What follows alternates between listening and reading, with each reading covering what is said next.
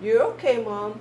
It's just that your brain's getting tired and you misfire once in a while. So that's all right, okay? You cannot help it, okay? Yeah, you be with me. I'll be with you. Okay. I'll be with you. Yeah. Yeah.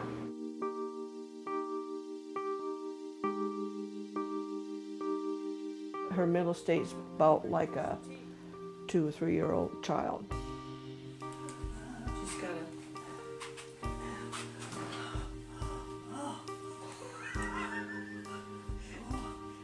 You tired? You wore out? Yeah. Why?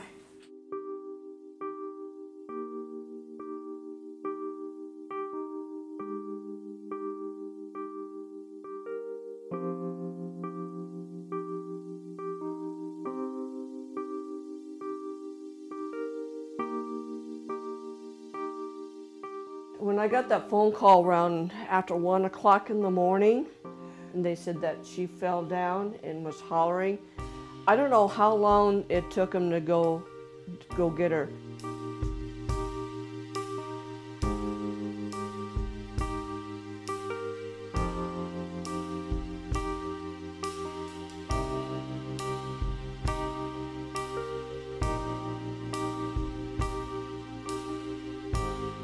Her walker wasn't by the bed like it should. The 2 girls that were there had 2 conflicting stories, and that really ticked me off. Come on, let's go. Where am I supposed to go now? Let's go to the lunchroom. Come on. The big mistake they did, they shouldn't moved her. They should have called the ambulance. And when they lift her up in bed and she was complaining, hurting, you know, they figured, oh, you know, you just got a sore bone or whatever. But laying in bed in misery, that's when they decided to call me.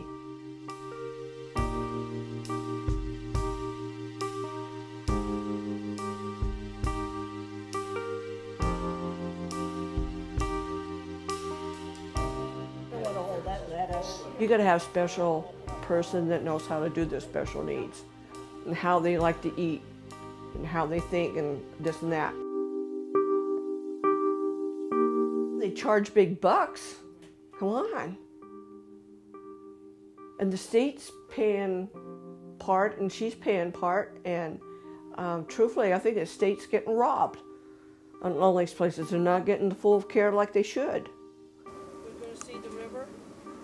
Even though their minds are not there completely, but they still got feelings, even though they can't communicate or say anything. They're still human. They had a lifetime of history. There's going to be a time that you won't recognize me, all right?